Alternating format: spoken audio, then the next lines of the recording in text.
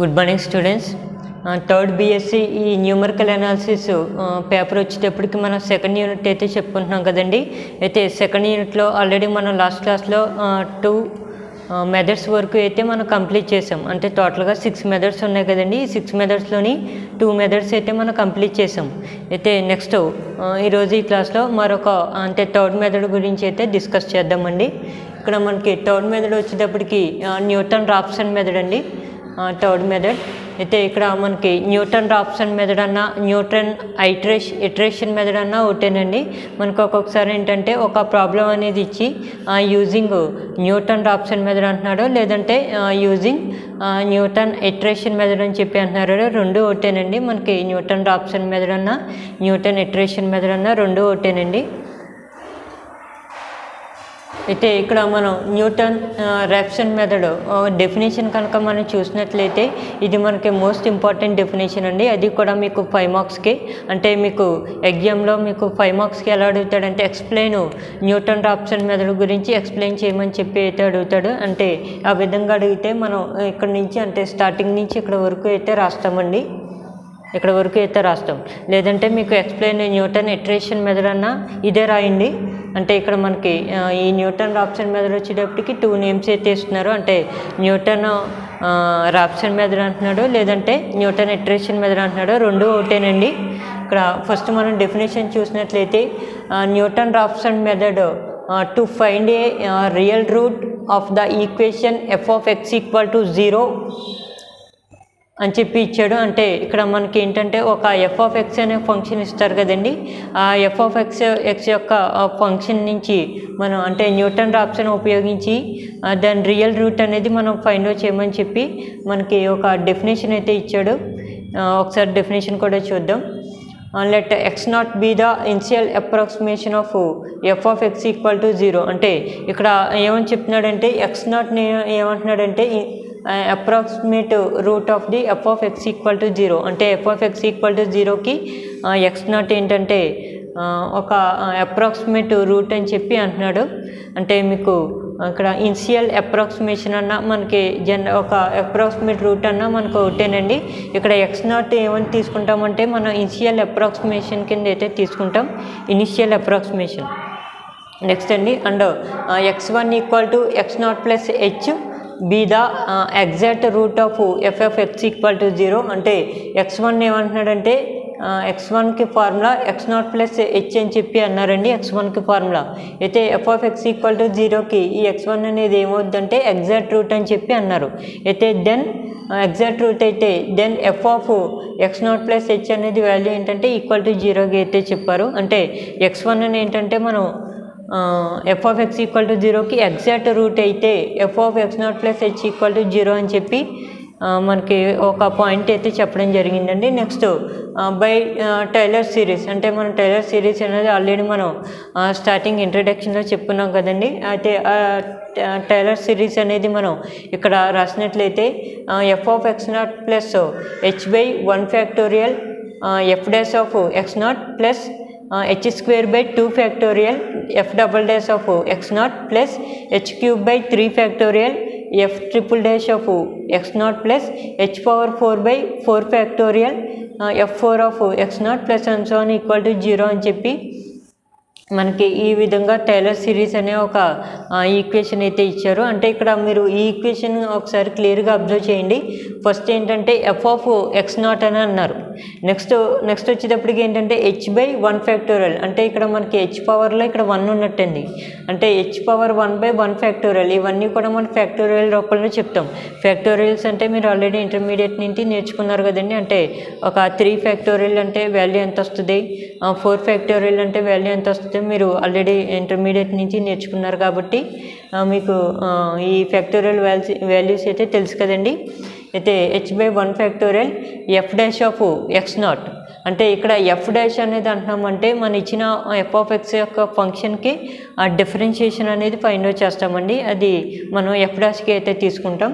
అంటే F dash of X not plus h²/2 factorial F double dash. అంటే మనం already first time అనేది differentiation చేసాం కదండి. అయితే దాన్ని మరలా రెండోసారి డిఫరెన్షియేషన్ అనేది చేసినట్లయితే మనకి F double dash of X not value అనేది వస్తుందని అన్నారు. Next h³ factorial F triple dash of X not plus h⁴/4 factorial f4 of X not plus and so on అని చెప్పి మనకి ఒక టైలర్ సిరీస్ అయితే మనకి ఒక ఫార్ములా అయితే మెన్షన్ చేశారు. నెక్స్ట్ అండి, since H is very small, ఇక్కడ మనకి హెచ్ అని కనిపిస్తున్నాయి కదండి. ఈ హెచ్ని ఏమంటున్నాడంటే వెరీ స్మాల్గా అయితే చెప్తున్నారు.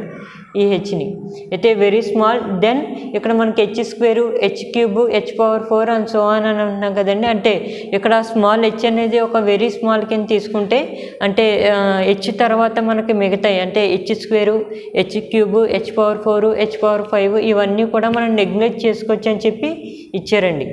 అంటే హెచ్ని వెరీ స్మాల్ అనేది ఎప్పుడైతే చెప్పాడో అంటే హెచ్ దగ్గర నుంచి మిగతా అన్నీ కూడా మనం నెగ్లెక్ట్ చేసుకోవచ్చు. అంటే h² h³ ఇవన్నీ కూడా మనం నెగ్లెక్ట్ చేసుకోవచ్చు అని చెప్పి చెప్పారండి. నెక్స్ట్ ఇక్కడ మనకి ఫార్ములా ఏంటంటే అంటే Newton Raphson మెథడ్కి formula F of X not plus H into F dash of X not equal to 0. అంటే మీరు మెయిన్ ఇక్కడ న్యూటన్ రాప్సన్ మెథడ్ వచ్చేటప్పటికి మెయిన్ ఈ ఎంత టర్మ్ ఉంది కదండి. ఈ ఎంత టర్మ్ ఫార్ములా ఒకటి గుర్తుంచుకుంటే మిగతా అన్నీ మనం సింప్లీగా రాసుకోవచ్చు. కాబట్టి ఇక్కడ మీరు ఒకసారి అబ్జర్వ్ చేయండి. F of X not plus H into F dash of X not equal to 0. అంటే ఇక్కడ మనం ఫస్ట్ ఈ ఫార్ములానే చూసారనుకోండి. దీని నుంచి ఏంటంటే మన స్మాల్ హెచ్ వాల్యూ అనేది ఫైండ్ అవుట్ చేస్తాం. ఎందుకంటే మన టైలర్ సిరీస్లో చూడండి h² h³ ఇలాగ మనకి హెచ్ వాల్యూ అనేవి అడుగుతున్నాడు. కాబట్టి ఈ ఫార్ములా నుంచి ఏంటంటే మనం హెచ్ వాల్యూ అనేది ఫైండ్ అవుట్ చేస్తాం. ఫైండ్ అవుట్ చేసి మనం ఈ ఎంత టర్మ్లో కొన్ని వాల్యూస్ వేసుకుంటూ వెళ్తే మనకి ఫస్ట్ అప్రాక్సిమేషన్ సెకండ్ అప్రాక్సిమేషన్ ఈ విధంగా అయితే మనకు కంటిన్యూగా అయితే వస్తాయండి. ఇక్కడ చూడండి అంటే F of X not plus H into F dash of X not equal to 0. ఇది ఈ విధంగా మనం ఈక్వేషన్ అనేది గుర్తించుకుంటామండి. నెక్స్ట్ దీని నుంచి ఏంటంటే మనం స్మాల్ హెచ్ వాల్యూ అనేది ఫైండ్ అవుట్ చేయాలి. హెచ్ వాల్యూ అనేది ఫైండ్ అవుట్ చేయాలంటే ఫస్ట్ మనం ఈ టర్మ్ని ఎస్టీగా ఇక్కడ రాసుకుని ఈ టర్మ్ ఉంది కదండి దీన్ని ఇటువైపు పంపించేస్తాం. అంటే ఇది మనకి ప్లస్ టర్మ్గా ఉంది, ఇటువైపుకి వచ్చేస్తే మనకి మైనస్ ఎఫ్ ఆఫ్ ఎక్స్ నాట్గా అయితే వచ్చింది. అర్థమైంది కదండి. నెక్స్ట్ మనకి హెచ్ వాల్యూ ఒకటే కావాలి కాబట్టి ఈ హెచ్ని ఏంటంటే ఈ F dash of X not అనేది ఇంటూ చేస్తుంది. అయితే ఇటువైపు వస్తే మనకి డివైడ్ చేస్తుంది కాబట్టి ఏం రాసామంటే H equal to minus F dash of X not by F dash of minus F of X not by F dash of X not. అర్థమైంది కదండి. అయితే ఇక్కడ మనకి ఎఫ్ డాష్ ఉంది కదండి. ఎఫ్ డాష్ ఏంటంటే మీకు ప్రాబ్లం చేసినప్పుడు మీకు క్లియర్గా అర్థమవుతుంది. అంటే మనకి ఇచ్చిన ఎఫ్ ఆఫ్ ఎక్స్ యొక్క ఫంక్షన్ నుంచి ఎఫ్ డాష్ అనేది ఏ విధంగా వస్తుందో మీకు క్లియర్గా అర్థమవుతుందండి ప్రాబ్లమ్స్ చేసేటప్పుడు. ప్రస్తుతానికైతే నేర్చుకోండి. అంటే H equal to minus F of X not by F dash of X not. ఇది స్మాల్ హెచ్ వాల్యూ అనేది ఫైండ్ అవుట్ చేసుకున్నాం. నెక్స్ట్ చూడండి. నెక్స్ట్ ఏంటంటే ఈ ఎంత టర్మ్ ఉంది కదండి ఈ ఎంత టర్మ్ చూడండి. అంటే ఈ ఎంత టర్మ్ అనేది మనం గుర్తుంచుకుంటే మిగిలిన ఈ అప్రాక్సిమేషన్స్ అన్నీ కూడా మనం ఈజీగా రాసుకోవచ్చండి. ఎలాగంటే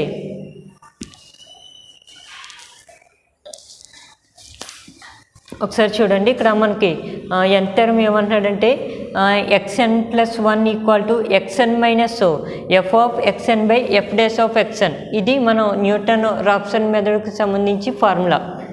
అర్థమైంది కదండి. అయితే వేర్ n ఈక్వల్ టు 0 1 2 3 అంటే ఇక్కడ మనకి ఎన్ని కనిపిస్తున్నాయి కదండి ఫార్ములాలో. ఈ n వాల్యూని ఏంటంటే మనం 0 నుంచి రన్ చేసుకుంటూ వెళ్తే మన ఈ అప్రాక్సిమేషన్స్ అనేవి వస్తాయి. ఒకసారి మీరు అబ్జర్వ్ చేయండి. ఫస్ట్ ఏంటంటే మనకి n వాల్యూ అనేది 0 నుంచి స్టార్ట్ చేశారు కాబట్టి n ఉన్న ప్లేస్ 0 వేయండి. n ఉన్న ప్లేస్ 0 వేస్తే ఇక్కడ చూడండి అంటే x0+1 ఈక్వల్ టు అంటే n ఉన్న ప్లేస్లో 0 వేస్తున్నాం కాబట్టి X not minus F of X not by F dash of X not ఈ విధంగా వచ్చిందండి. అంటే చూడండి ఇది మీకు సేమ్ ఫార్ములా. అంటే n ఉన్న ప్లేస్లో మనం 0 వేసుకుంటే అంటే ఇక్కడ 0+1 అంటే ఇంకా మనం డైరెక్ట్గా ఎలా తీసుకొచ్చండి x1గా అయితే చెప్పొచ్చు కదా. అంటే ఇక్కడ మనం n ఉన్న ప్లేస్లో 0 వేసినట్లయితే మనకు ఫస్ట్ అప్రాక్సిమేషన్ x1 అనేది వచ్చింది. అర్థమైంది కదండి. ఒకసారి క్లియర్గా అబ్జర్వ్ చేయండి ఈ రెండట్లని. నెక్స్ట్ అండి అయితే ఇది రావాలంటే n ఉన్న ప్లేస్లో ఏం వాల్యూ వేస్తారంటే 1 అనేది వేస్తాం. 1 అనేది వేస్తే మనకి సెకండ్ అప్రాక్సిమేషన్ అనేది వస్తుందండి. ఒకసారి చూద్దాం. అంటే వస్తుంది మనకి సెకండ్ అప్రాక్సిమేషన్ అనేది మనం n ఉన్న ప్లేస్లో 1 వేస్తే వస్తుందో రాదో ఒకసారి చెక్ చేద్దామండి. ఇక్కడ మనం n ఉన్న ప్లేస్లో 1 వేస్తున్నాం కాబట్టి అంటే 1 + 1 ఈక్వల్ టు 1 + 1 అంటే మనం ఎలా రాసుకోవచ్చండి, x2గా రాయొచ్చు. x2 equal to x1 minus f of x1 by f dash of x1. ఇక్కడ చూడండి, అంటే మనకి సేమ్ ఫార్ములా. అంటే ఇక్కడ ఈ ఫార్ములాలో n ఉన్న చోట 1 వేస్తే మనకి సెకండ్ అప్రాక్సిమేషన్ అనేది వచ్చిందండి. x2 equal to x1 minus f of x1 by f dash of x1. అర్థమైంది కదండి. నెక్స్ట్ అదేవిధంగా మరొక వాల్యూ కూడా వేద్దాం. ఈసారి ఏంటంటే మనం 0 వేసాం. 0 వేస్తే మనకు ఫస్ట్ అప్రాక్సిమేషన్ అనేది వచ్చిందండి. 1 వేసినట్లయితే మనకి సెకండ్ అప్రాక్సిమేషన్ అనేది వచ్చింది. నెక్స్ట్ ఈసారి 2 వేద్దామండి. n ఉన్న చోట మనం 2 రాసినట్లయితే x2 + 1 అంటే మనం ఎలా రాసుకోవచ్చు అంటే x3గా రాయొచ్చు. x3 equal to x2 minus f of x2 by f dash of x2. Third approximation వచ్చింది చూడండి ఒకసారి, x2 minus f of x2 by f dash of x2. అర్థమైంది కదండి. నెక్స్ట్ అదేవిధంగా ఇంకొక వాల్యూ కూడా వేసి చూద్దాం. నెక్స్ట్ ఈసారి ఏంటంటే n ఉన్న ప్లేస్లో 3 అనేది వేసినట్లయితే మనకి x3 + 1 వస్తుంది కదండి. x3 + 1 అంటే మనం ఇక్కడ x4గా రాయొచ్చు. x4 equal to x3 minus f of x3 by f dash of x3. అర్థమైంది కదండి. ఇక్కడ n ఉన్న ప్లేస్లో మనం 3 వేసినట్లయితే మనకి x3 minus f of x3 by f dash of x3 ఈ విధంగా వచ్చింది. అలాగే మన n వాల్యూస్ అనేవి 4, 5, 6, 7 అలా రన్ చేసి కొలిది మనకి అప్రాక్సిమేషన్స్ అనేవి కంటిన్యూగా అలా వస్తూనే ఉంటాయి కదండి. అయితే మనకి లాస్ట్ ఎంత టర్మ్ అనేది వేస్తే మనకి అప్రాక్సిమేషన్ అనేది xn + 1 equal to xn minus f of xn by f dash of xn ఈ విధంగా వచ్చింది లాస్ట్ ఎంత టర్మ్ వేసినట్లయితే. అయితే ఇక్కడ మీరు అబ్జర్వ్ చేయండి ఒకటి, ఇక్కడ న్యూటన్ రాప్సన్ మెథడ్ అంటే మీరు ఇక్కడ ఈ డెఫినేషన్ అనేది రాస్తారు. అంటే మెయిన్ ఏంటంటే అంటే న్యూటన్ రాప్సన్ మెథడ్ వచ్చేటప్పటికి మనకి మెయిన్ ఫార్ములా ఇదండి, xn + 1 equal to xn minus f of xn by f dash of xn. ఈ ఫార్ములా ఒకటి గుర్తుంచుకుంటే మనకి అప్రాక్సిమేషన్స్ ఇవన్నీ రాయడానికి అయితే మనకు ఛాన్సెస్ ఉన్నాయండి. అంటే ఇక్కడ మనం ఫస్ట్ n ఉన్న ప్లేస్లో 0 వేసినట్లయితే మనకి ఈ వాల్యూ వచ్చింది. నెక్స్ట్ n ఉన్న ప్లేస్లో 1 వేసినట్లయితే ఈ వాల్యూ వచ్చిందండి. n ఉన్న ప్లేస్లో 2 వేస్తే ఈ వాల్యూ వచ్చింది. n ఉన్న ప్లేస్లో 3 వేస్తే ఈ వాల్యూ వచ్చింది. నెక్స్ట్ 4, 5 అలా మనం రన్ చేసుకుంటూ వెళ్తే మన ప్రాసెస్ అనేది అలా కంటిన్యూగా అప్రాక్సిమేషన్స్ అనేవి వస్తూ ఉంటాయండి. ఇదండి మనకి main formula Newton Raphson method. ఇవి ఏంటంటే మనకి ఇది మెయిన్ ఫార్ములా కాబట్టి దీన్ని ఒక బాక్స్లో అయితే రాస్తారు. xn + 1 equal to xn minus f of xn by f dash of xn. అయితే ఇక్కడ వేరే n ఈక్వల్ టు 0, 1, 2, 3 అంటే n రన్నింగ్ ఫ్రమ్ 0 నుంచి స్టార్ట్ చేస్తామండి. 0 నుంచి స్టార్ట్ చేస్తేనే మీకు ఇక్కడ x1 అనేది వస్తుంది. అలా కాకుండా మీరు ఇక్కడ 1 నుంచి స్టార్ట్ చేశారనుకోండి, 1 నుంచి స్టార్ట్ చేస్తే మీకు ఇక్కడ x2 నుంచి వస్తుంది. మరి x2 అని ఇస్తే మరి x1 వాల్యూ ఏదండి, రాదు కదండి. ఆ విధంగా ఇక్కడ ఏంటంటే 0 నుంచే స్టార్ట్ చేయాలి.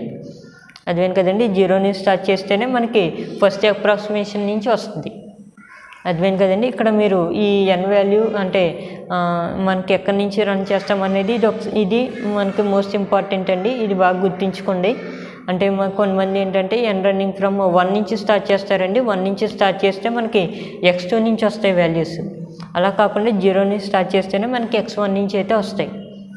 అర్థమైంది కదండి. అయితే ఇది మనకి న్యూటన్ రాప్సన్ మెథడ్కి వచ్చేటప్పటికి మెయిన్ ఇంపార్టెంట్ ఫార్ములా అండి. నెక్స్ట్ ఇక్కడ ఏమంటున్నాడంటే is called as Newton Raphson method. అంటే ఈ మెథడ్ని ఏమంటున్నాడంటే న్యూటన్ రాప్సన్ మెథడ్ అని చెప్పి అన్నారు.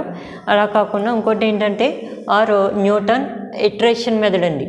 న్యూటన్ ఇటరేషన్ మెథడ్ అంటే మీకు ఆల్రెడీ స్టార్టింగ్లోనే చెప్పాను కదండి, మనకి న్యూటన్ రాప్సన్ మెథడ్ అన్నా న్యూటన్ ఇటరేషన్ మెథడ్ అన్నా కొంతమంది ఐటరేషన్ మెథడ్ అంటారండి, ఎలా అన్నా పర్లేదు. న్యూటన్ ఇటరేషన్ మెథడ్ అన్న రెండు ఒకటేనండి మనకి. అంటే మీకు ఎగ్జామ్లో ఏంటంటే ఒక్కోసారి ఎక్స్ప్లెయిన్ న్యూటన్ రాప్సన్ మెథడ్ అంటారు, లేదంటే మనకి కన్ఫ్యూజ్ చేయడానికి ఏంటంటే ఒక్కోసారి న్యూటన్ ఇటరేషన్ మెథడ్ అని చెప్పి అంటారు. అంటే మీరు ఇక్కడ ఈ 2 నేమ్స్ గుర్తుంచుకోండి. అంటే న్యూటన్ రాప్సన్ మెథడ్ అన్న న్యూటన్ ఇటరేషన్ మెథడ్ అన్న రెండు ఒకటే. ఇదండి మనకి ఎక్స్ప్లెయిన్ న్యూటన్ రాప్సన్ మెథడ్ లేదా ఎక్స్ప్లెయిన్ న్యూటన్ ఇటరేషన్ మెథడ్ గురించి ఎక్స్ప్లెయిన్ చేయమని చెప్పి మీకు 5 మార్క్స్కి అయితే మోస్ట్ ఇంపార్టెంట్గా అడుగుతాడండి. ఇది మోస్ట్ ఇంపార్టెంట్ డెఫినేషన్. ఆ విధంగా అడిగితే మీరు ఇక్కడ స్టార్టింగ్ నుంచి ఇక్కడ వరకు రాస్తే సరిపోతుంది. అర్థమైంది కదండి. ఇదండి అయితే మనకి న్యూటన్ రాప్సన్ మెథడ్ వచ్చేటప్పటికి ఇది మనకి సెకండ్ యూనిట్లో మనకి టోటల్గా 6 మెథడ్స్ కదండి. 6 మెథడ్స్లోని మనం 2 మెథడ్స్ అయితే కంప్లీట్ చేసాం. నెక్స్ట్ థర్డ్ మెథడ్ అనేది ఇది న్యూటన్ రాప్సన్ మెథడ్.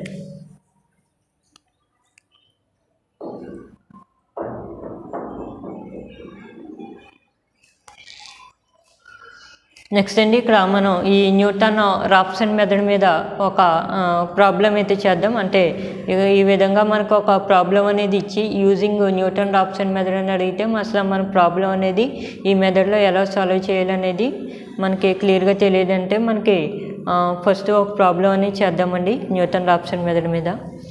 ఇవి మీకు ప్రాబ్లమ్స్ కూడా ఈజీగానే ఉంటాయండి. అయితే ఈ ప్రాబ్లమ్స్ కూడా మీరు అంటే మీరు ఫస్ట్ 2 మెథడ్స్ అంటే బైసెక్షన్ మెథడ్ చేశారు, నెక్స్ట్ న్యూటన్ ఇటరేషన్ మెథడ్ చేశారు కదండి. బైసెక్షన్ మెథడ్ ఒకటి, ఇటరేషన్ మెథడ్ ఒకటి చేశారు. అయితే మెథడ్లో మీరు ఒకసారి అబ్జర్వ్ చేసినట్లయితే మన వాల్యూస్ అన్నీ కూడా అంటే కంటిన్యూగా అలా వేసుకుంటూ వెళ్తే మనం అలా ఎంతవరకు వేసామంటే ఒక 2 డెసిమల్స్ కానీ ఒక 4 డెసిమల్స్ కానీ ఈక్వల్ అయ్యేంత వరకు చేసాం కదండి. ఇది కూడా సేమ్ ప్రాసెస్ అండి. అంటే ఇదే కాదండి మనకి టోటల్గా 6 మెథడ్స్ కూడా మనం సేమ్ ప్రాసెస్లో చేస్తాం. అంటే మీకు ఫార్ములా అయితే చేంజ్ అవుద్ది కానీ మనం చేసే ప్రాసెస్ అయితే మనం ఒక 4 డెసిమల్స్ కానీ ఒక 6 డెసిమల్స్ కానీ ఈక్వల్ అయ్యేంత వరకు చేస్తే సరిపోతుందండి.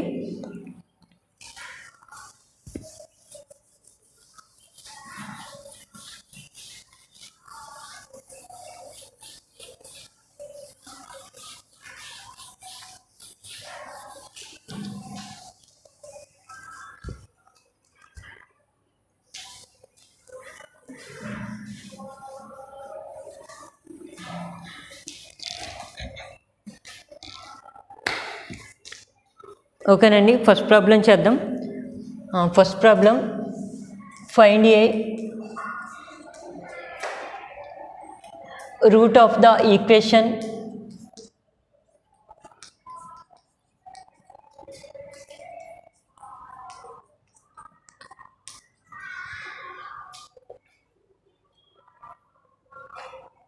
x³ minus 2x minus 5 equal to 0 అండి. By using Newton Raphson method.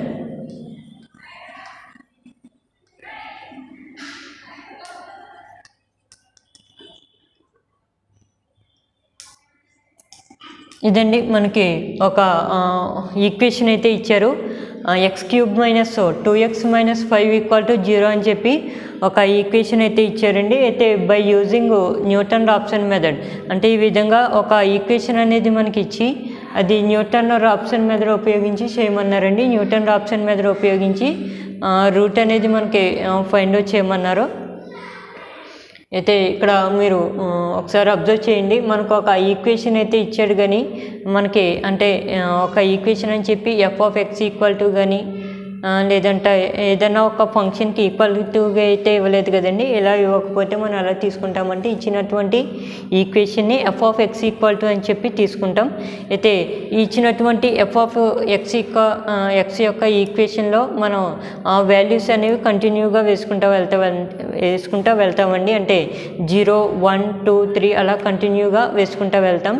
అయితే అలా మనం ఎంతవరకు వేసుకుంటూ వెళ్తామంటే మనకు ఆపోజిట్ సైన్స్ వచ్చేటంత వరకు వేసుకుంటూ వెళ్తామండి. అంటే లెస్ దెన్ గ్రేటర్ దెన్ ఇలాగా ఆపోజిట్ సైన్ వచ్చేటంత వరకు మనం వాల్యూస్ అయితే వేసుకుంటూ వెళ్తాం. అయితే పర్టికులర్ వాల్యూ దగ్గర మనకు ఆపోజిట్ సైన్స్ అయితే వస్తాయి కదండి. ఆపోజిట్ సైన్స్ని బట్టి మనం ఎలా రాస్తామంటే ఒక రూట్ అనేది పర్టికులర్ వాల్యూకి మనం లైస్ బిట్వీన్గా ఉందని చెప్పి మనం చెప్తాం. అంటే సేమ్ మీరు బైసెక్షన్ మెథడ్ అనేది స్టార్టింగ్ బైసెక్షన్ మెథడ్లో స్టార్టింగ్ ఏ విధంగా చేశారో సేమ్ అదే విధంగా కూడా చేస్తామండి. నెక్స్ట్ ఏంటంటే మనం న్యూటన్ రాప్సన్ మెథడ్ అంటే ఇనిషియల్ వాల్యూని తీసుకుని న్యూటన్ రాప్సన్ మెథడ్ ఫార్ములా అనేది రాసి దాంట్లో మనం కంటిన్యూగా వాల్యూస్ వేసుకుంటూ వెళ్తే మనకు కంటిన్యూగా వాల్యూస్ అనేవి అంటే కంటిన్యూగా వాల్యూస్ అనేవి వస్తూ ఉంటాయండి.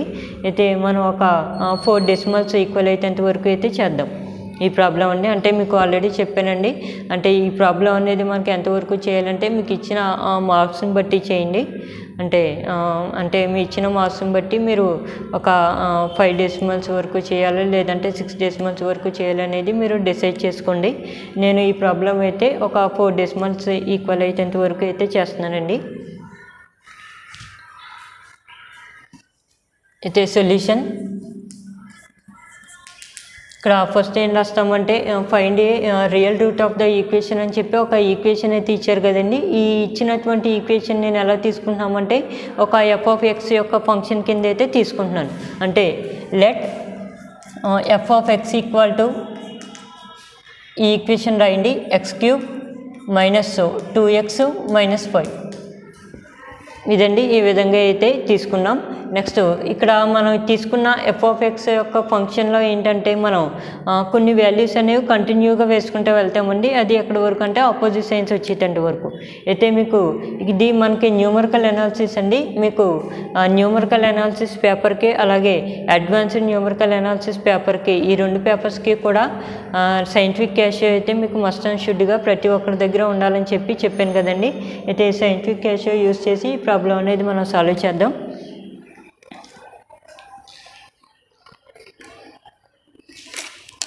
ఇదండి సైంటిఫిక్ క్యాషియో. అయితే ఫస్ట్ ఏంటంటే మనం ఈ సైంటిఫిక్ క్యాషియో అనేది ఆన్ చేద్దాం. ఇదండి మనకి క్యాషియో అయితే ఆన్ అయింది. నెక్స్ట్ ఇక్కడ f(x) యొక్క ఫంక్షన్ ఉంది కదండి. అంటే x³ - 2x - 5 అంటే ఈ ఫంక్షన్ అంతా కూడా ఈ సైంటిఫిక్ క్యాషియోలో ఎంటర్ చేయండి. అంటే ఆ ఫంక్షన్ని ఈ సైంటిఫిక్ క్యాషియోలో ఎంటర్ చేయండి. ఎంటర్ చేస్తే ఇక్కడ చూడండి ఫస్ట్ మనకి x³ ఉంది కదండి. x³ అంటే మీరు ఇక్కడ ఓపెన్ బ్రాకెట్ అనేది ప్రెస్ చేస్తారు. ప్రెస్ చేస్తే మనకి బ్రాకెట్ అనేది ఇలా ఓపెన్ అయ్యి వచ్చిందండి. నెక్స్ట్ మనకి x అనే వేరియబుల్ కావాలి కదండి. x అనే వేరియబుల్ కావాలంటే ఇక్కడ చూడండి మీకు క్లోజ్డ్ బ్రాకెట్ పైన ఒక x అనే అంటే పింక్ కలర్లో x అనేది కనిపిస్తుంది కదండి. అది ఏంటంటే మనకి పింక్ రంగులో ఉంది ఆ x అనేది. అయితే ఇక్కడ మీకు షిఫ్ట్ ఆల్ఫా ఈ 2 కూడా మనకి పింక్ రంగులో ఏదో ఉందండి. ఆల్ఫా అనేది పింక్ రంగులో ఉంది, అలాగే x కూడా పింక్ రంగులో ఉంది. కాబట్టి ఈ ఆల్ఫా అనేది ప్రెస్ చేయండి. ఆల్ఫా అనేది ప్రెస్ చేస్తే మీకు క్యాషియోలో ఏ అనేది వచ్చింది. అంటే క్యాపిటల్ లెటర్లో ఏ అనేది ఎంటర్ అయిందండి. ఈ విధంగా నెక్స్ట్ క్లోజర్ బ్రాకెట్ ప్రెస్ చేస్తే మనకి క్యాషియోలో x అనేది ఎంటర్ అయింది. నెక్స్ట్ బ్రాకెట్ క్లోజ్ చేయండి. నెక్స్ట్ మనకి పవర్ క్యూబ్ ఉంది కదండి. ఇది పవర్లో మనకు రావాలంటే ఇక్కడ క్యాప్ సింబల్ ప్రెస్ చేసి 3 అనేది ప్రెస్ చేస్తే ఇది x³ కింద ఎంటర్ అయింది. నెక్స్ట్ మరలా మనకి ఈక్వేషన్ మైనస్ ఉంది కాబట్టి మైనస్ అనేది ప్రెస్ చేస్తారు.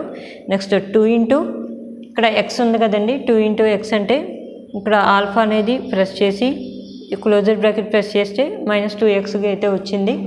నెక్స్ట్ -5 ఈ విధంగా మనం మొత్తం ఆ ఈక్వేషన్ అంతా కూడా దీంట్లో ఎంటర్ చేసాం కదండి. దీంట్లో ఎంటర్ చేశాక మనకి ఇక్కడ కాల్క్ అనే ఆప్షన్ ఉంది చూడండి. కాల్క్ అనే ఆప్షన్ ప్రెస్ చేస్తే మనకి x వాల్యూ ఇమ్మని చెప్పి అడుగుతుందండి. x వాల్యూ ఇమ్మని చెప్పి అడుగుతుంది. అయితే x వాల్యూ ఇక్కడ స్టార్టింగ్ మనం 0 నుంచి వేసుకుంటూ వెళ్తాం కాబట్టి ఫస్ట్ x ఉన్న ప్లేస్లో ఏంటంటే 0 అనేది వేయండి.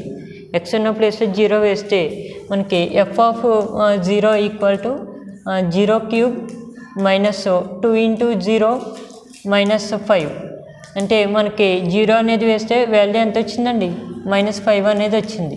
అయితే ఇది మనకి మైనస్లో ఉంది. అంటే ఇక్కడ చూడండి సైంటిఫిక్ క్యాషియో ద్వారా మీరు ఇక్కడ 0 అనేది ఇస్తే మనకి వాల్యూ -5గా వచ్చింది. అంటే ఇది మనకి మైనస్లో వచ్చింది కాబట్టి దీన్ని ఎలా రాసుకోవచ్చు అంటే <0గా రాయొచ్చు. అదేం కదండి. అయితే మనకి లెస్ దెన్ అనేది ఒకటి వచ్చింది. అయితే లెస్ దెన్ అనేది వచ్చిందంటే మనకి ఇంకా ఆపోజిట్ సింబల్ ఏం రావాలండి, గ్రేటర్ దెన్ అనేది రావాలి. గ్రేటర్ దెన్ అనేది రావాలంటే నెక్స్ట్ ఈసారి ఎక్స్ ఉన్న ప్లేస్లో 1 వేయండి. 1 వేస్తే ఒకసారి చూద్దామండి, అంటే మనకి గ్రేటర్ దెన్ వస్తుందో లేదో ఒకసారి చెక్ చేద్దాం. 1 అనేది వేసినట్లయితే 1 క్యూబ్ మైనస్ 2 ఇంటూ 1 మైనస్ 5. అంటే ఇక్కడ మీకు ఫస్ట్ క్యాష్ అనేది 0 వేసినట్లయితే మనకు -5 అనేది వచ్చింది కదండి. ఈసారి మళ్ళీ ఈ కాల్క్ అనే ఆప్షన్ ప్రెస్ చేస్తారు.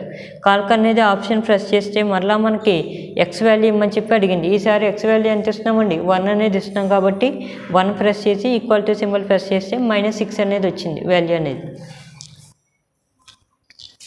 -6 అంటే ఇది కూడా మనకు మైనస్లోనే వచ్చిందండి. ఇది మైనస్లో వచ్చిందంటే దీన్ని ఎలా రాయొచ్చు అంటే లెస్ దెన్ 0గా రాస్తాం. అయితే మనకి ఆపోజిట్ సైన్ అనేది రాలేదు కాబట్టి ఇంకా వాల్యూ అనేది వేస్తాం.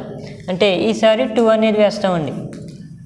2 అనేది వేసినట్లయితే 2 క్యూబ్ మైనస్ 2 ఇంటూ 2 మైనస్ 5.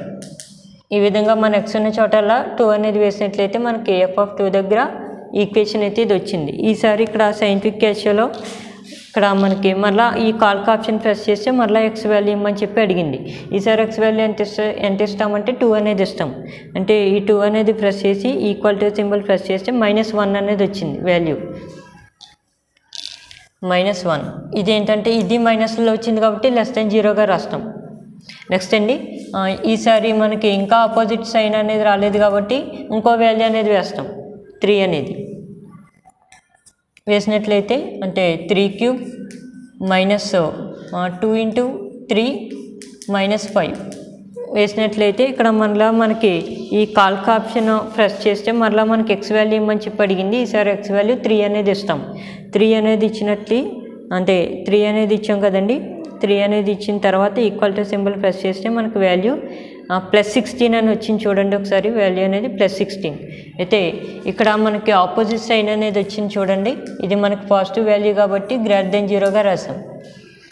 అదేం కదండి. అంటే మనకి f(2) వద్ద f(3) వద్ద పాజిటివ్ అంటే ఆపోజిట్ సైన్స్ అయితే వచ్చినాయి.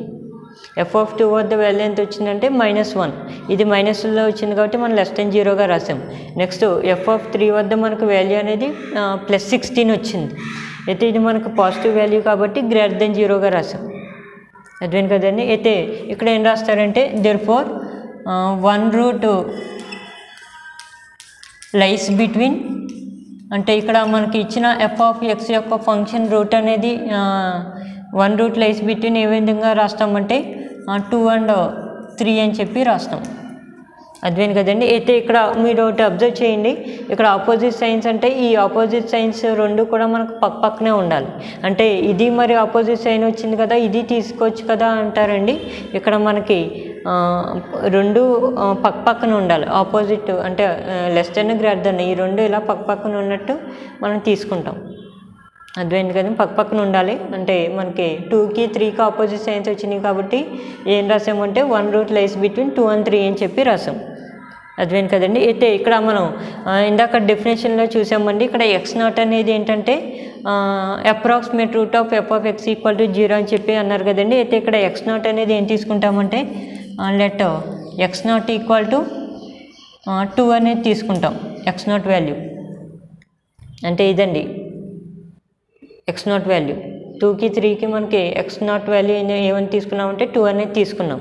అయితే బై ఇది మనకి ఏ మెథడ్లో సాల్వ్ చేయమన్నాడంటే న్యూటన్ రాప్సన్ మెథడ్లో ఉపయోగించేయమన్నారు కదండి. ఇక్కడ ఏం రాస్తామంటే బై న్యూటన్ రాప్సన్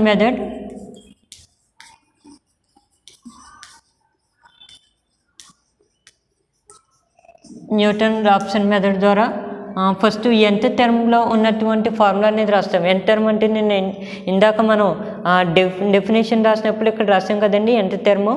ఆ nth టర్మ్ ఫార్ములా అనేది ఇక్కడ రాస్తాం. ఎందుకంటే మనకి nth టర్మ్లో n ఉన్న ప్లేస్లో వాల్యూస్ వేసుకుంటూ వెళ్తే మనకు ఫస్ట్ అప్రాక్సిమేషన్ సెకండ్ అప్రాక్సిమేషన్ అనేవి వస్తున్నాయి కదండి.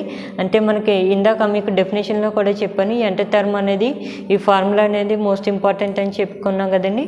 ఆ న్యూటన్ రాప్సన్ మెథడ్ nth టర్మ్లో ఉన్నటువంటి ఫార్ములా అనేది ఇక్కడ రాస్తాం. అంటే xn + 1 = xn -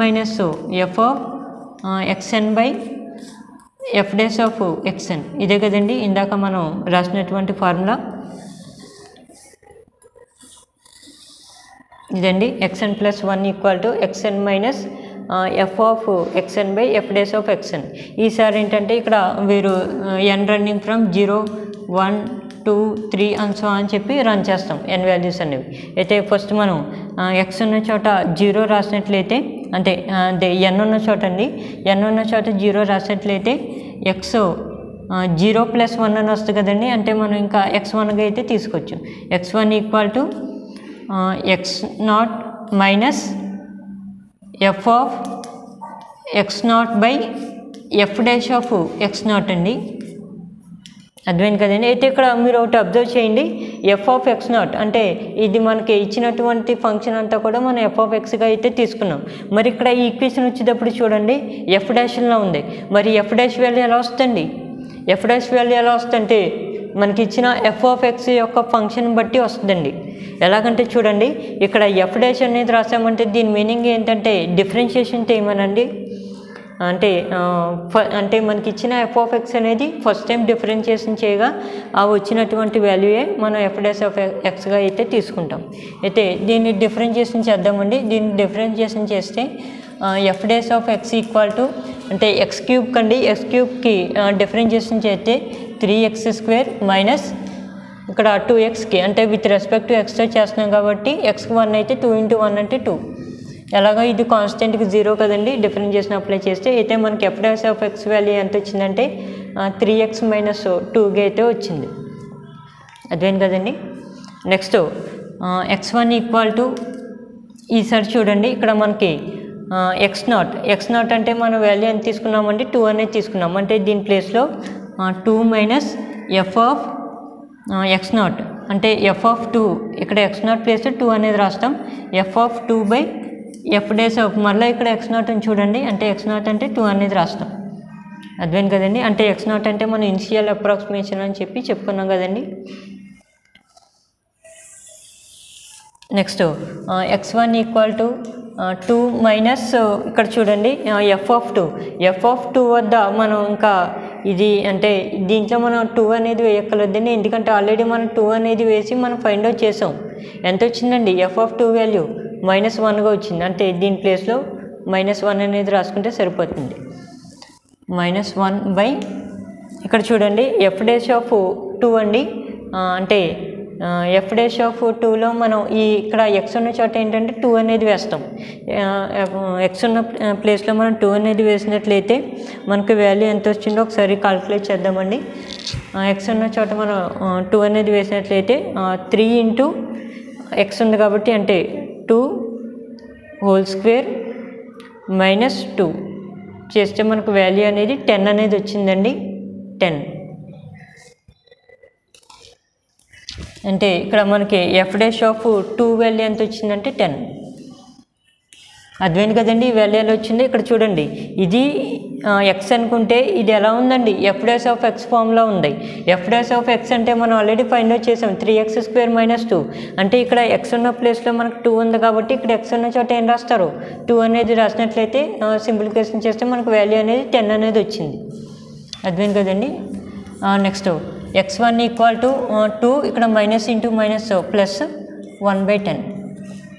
next x1 equal to 2 ఇక్కడ 1/10 అంటే మీరు సైంటిఫిక్ రేషియో ద్వారా కాలిక్యులేట్ చేసుకుంటారు. అంటే 1/10 చేస్తే మనకు వాల్యూ అనేది 0.1 అనేది వచ్చిందండి, ప్లస్ 0.1.